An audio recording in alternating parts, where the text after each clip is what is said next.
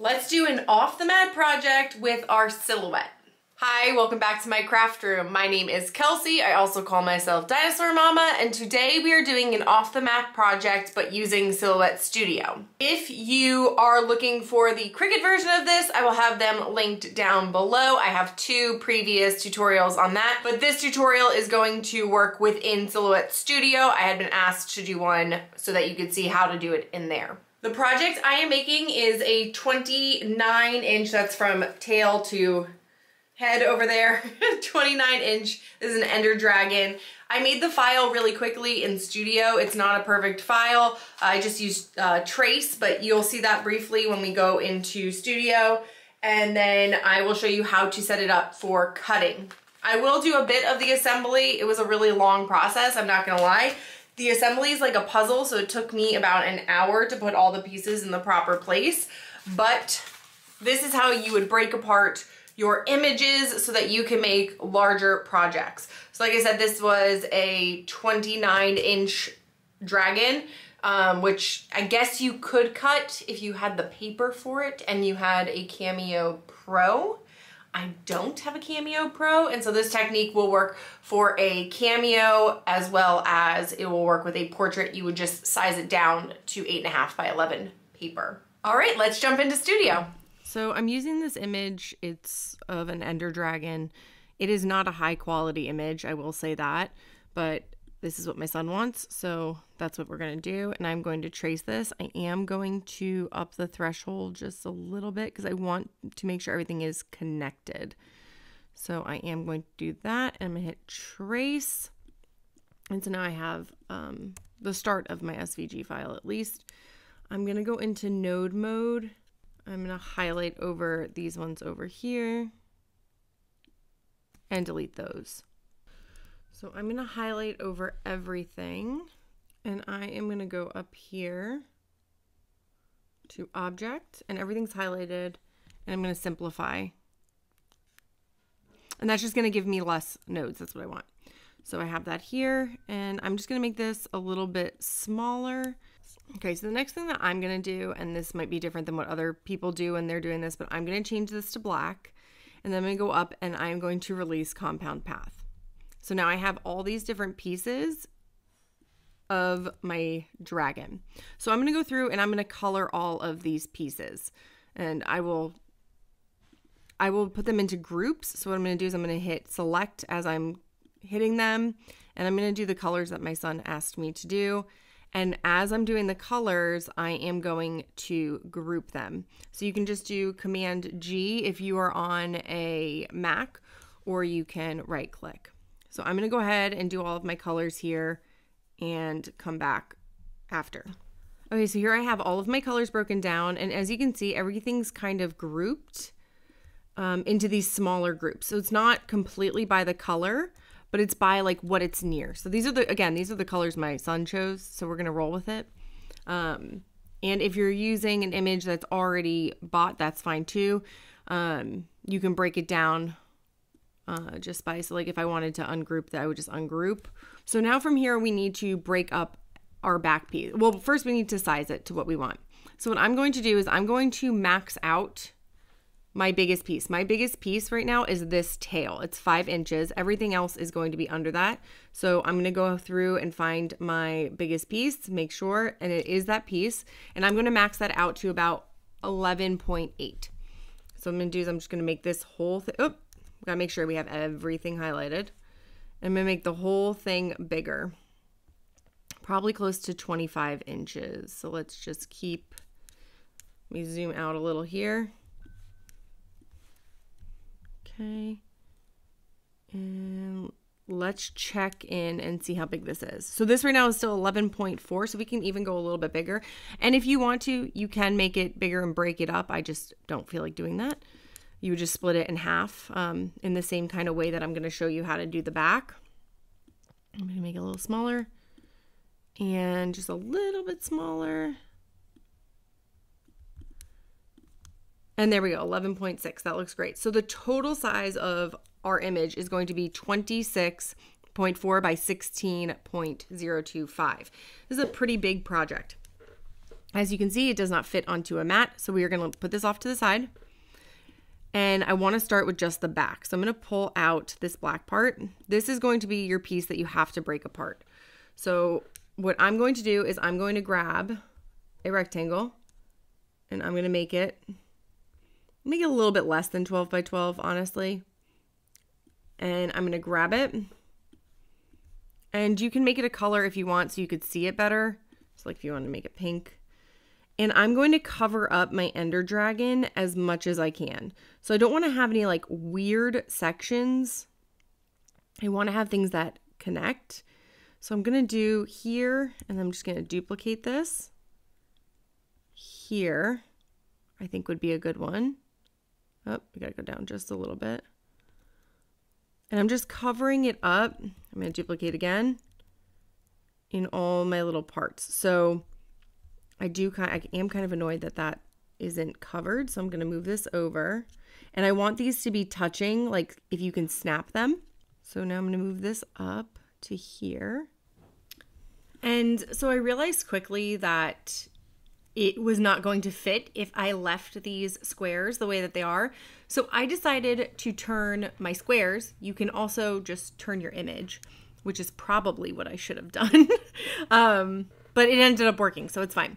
So I decided to rotate my squares so that they would fit nicely onto my Ender Dragon and cover everything up where it wasn't crazy. So I actually ended up only using 4 squares.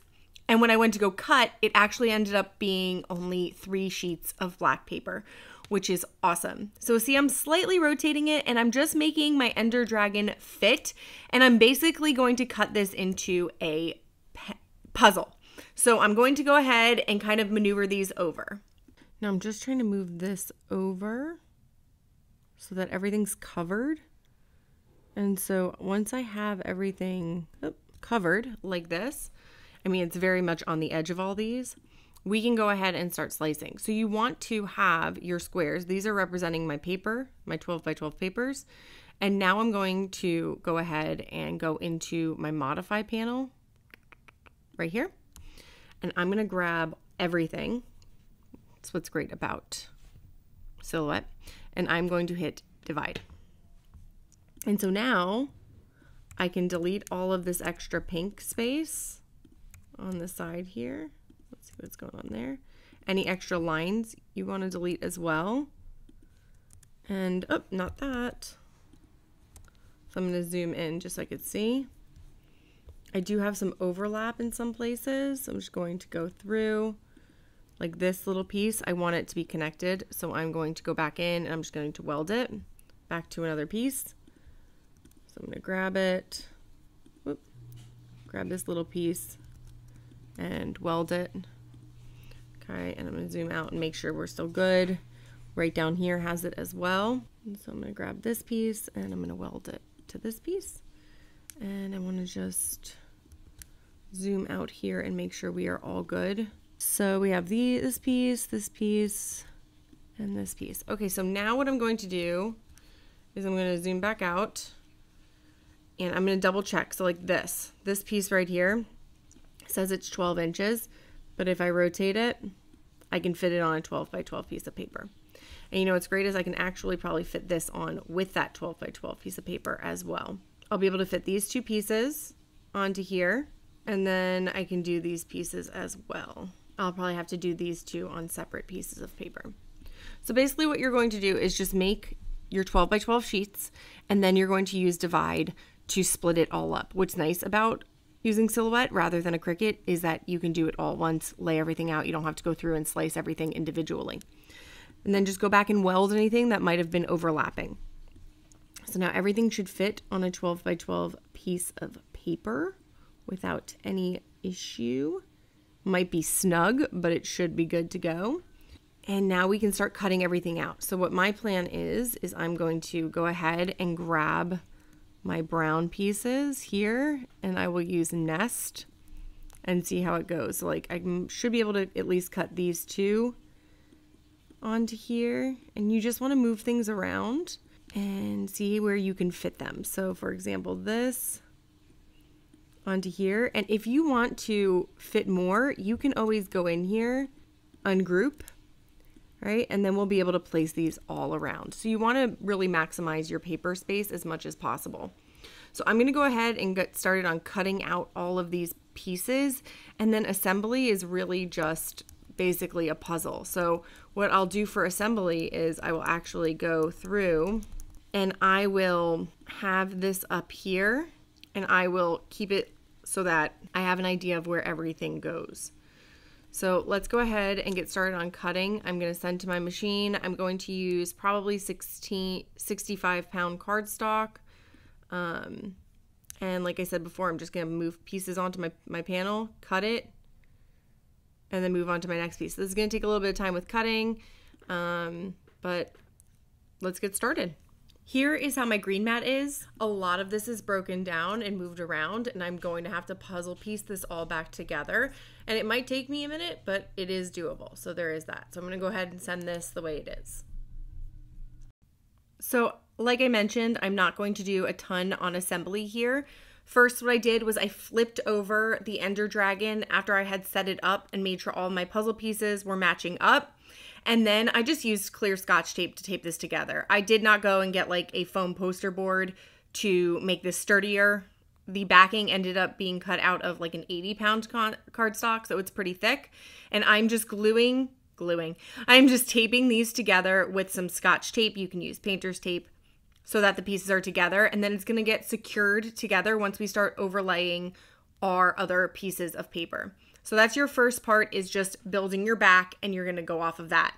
Now, what you can't see is off to the side, right above the tail, is the picture of the Ender Dragon in studio, so that I know where to piece everything. I'm literally looking at it like it's the puzzle box when you're putting together a jigsaw puzzle, and I am just placing on my pieces. So the first thing you want to do is build your backing. You want to build it backwards so that your tape is on the back and you can't see it. So that's your first step. See, here is my outline, and we're going to start from there.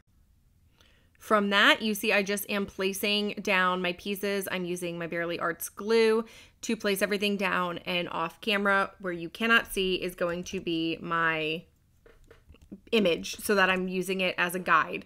So I will say that is the most helpful thing. I'm going to show you a little trick that I like to use for my pieces where there's a lot of small pieces.